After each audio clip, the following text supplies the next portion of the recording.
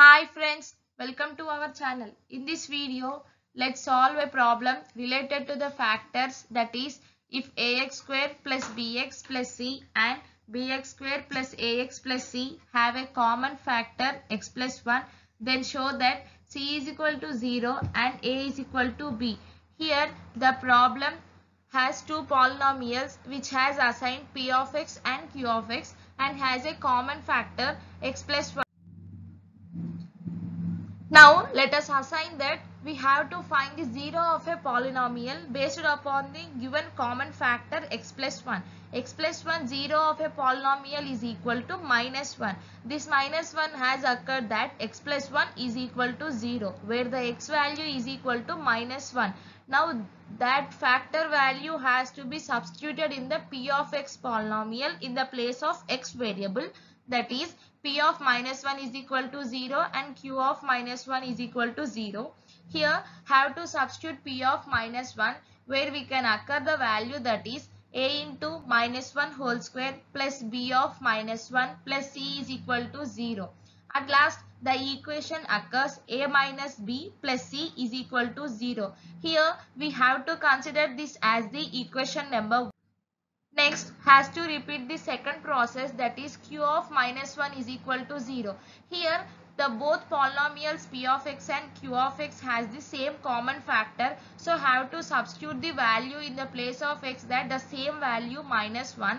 Next substituting the minus 1 in the place of x variable, then the equation occurs b minus a plus c is equal to 0. Here the both equation 1 and equation 2 are equal to 0. Then the equation 1 and equation 2 are said to be equal. Now equalizing the both equation 1 and equation 2, then the step becomes a minus b plus c is equal to b minus a plus c. Then a minus b is equal to b minus a. Now transposing the minus a to the left side and transposing the minus b to right side, then the step becomes a plus a is equal to b plus b.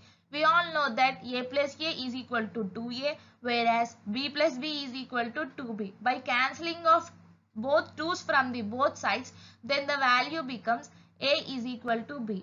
Now we have proved that the variable a and b are said to be equal. Now we have to prove that c is equal to 0. Now substituting these a is equal to b value in any of the equation in 1 and 2, then the value c becomes 0. Now let us prove that. Substituting a is equal to b in equation 1, a minus b plus c is equal to 0. Now substituting a value is also said to be b, then b minus b plus c is equal to 0. b minus b said to be equal, then the value c is equal to 0. So now what's the given in the question? We have proved that a is equal to b and also c is equal to 0. Hence we have proved. Thank you for watching this video.